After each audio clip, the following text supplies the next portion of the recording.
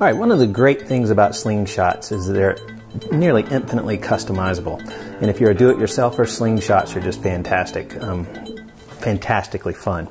So one thing that I find most rewarding about the slingshot sport, and a lot of other serious slingshot shooters do as well, is figuring out exactly what bands work best for their style of shooting and their application. And one of the best ways to figure that out is to make your own. And I'm going to show you just how easy it is to make your own bands. All right, all you need is obviously some quality latex or TheraBand or whatever material you might want to use, whether it be Linatex or an exercise band. They all have their merits. Today we're using 40 thousandths thick medical latex. You need a rotary cutter. Now you can get these at most craft stores, Walmart, places like that. This one's made by Fiskars. Another couple of companies are Olfa. The cutting mat, which is a self-healing cutting mat, this is critical. Don't try to do this on a cutting board. It just doesn't work. You need the self-healing cutting mat. It really makes the roller cutter work way better. All right, and finally, you need a way to mark it out. So you can either use a ruler or you can make some jigs. So I'm going to show you both. So what I've got here is a jig that's just a taper that I like to use. It's the length of the band as well as the actual taper. I'll show you that first. All right, so for this one, I'm just going to go ahead and quickly measure out the length of my band here. And just make a mark here and here. Then I'm going to trim up my rubber. Got my line there. Got my roller cutter. All right.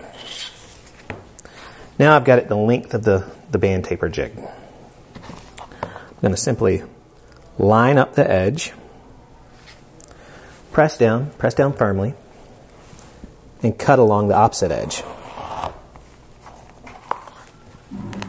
And what you're left with is one perfect taper.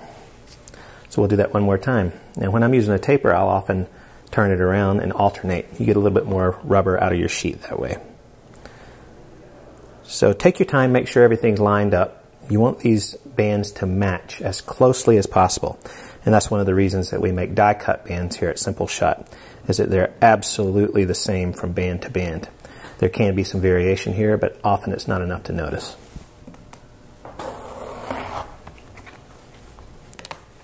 Okay, and now we have two pieces of rubber that are ready to be tied onto a pouch.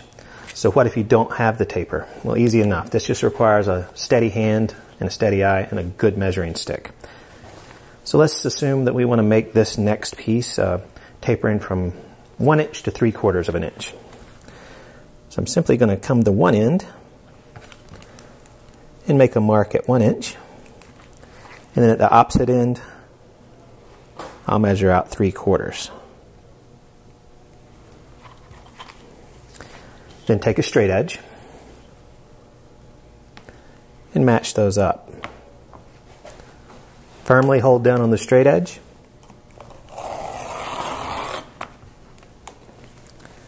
And there is a band tapered from 1 inch to 3/4 of an inch over 9 inches. So this will be a nice, really powerful band. And you'd make another one. So that's about as simple as it gets. There are a couple of other ways to cut bands. The rotary cutter is by far the easiest. You can do it with a sharp pair of scissors, but the problem there is that when you finish a cut and start into the next one, you can create a nick, which will cause the band to fail early. And finally, if you have a sharp guillotine paper cutter, those work really well as well. A quality guillotine paper cutter is key though. Make sure it's sharp. Other than that, go pick up a simple rotary cutter, a self-healing cutting mat, and you're on your way to making all the band sets you ever care to shoot. Thanks for taking a look.